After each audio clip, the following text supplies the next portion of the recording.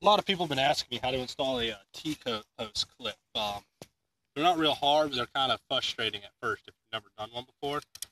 You really don't need a whole lot of tools, just any old pair of pliers, a screwdriver, pocket knife, anything basically will work. A T-post is kind of a triangular, like angle iron, and how it works is you just put the clip around the T-post like this, get the wire in it, stretch it back, then you take your screwdriver and just bend it over.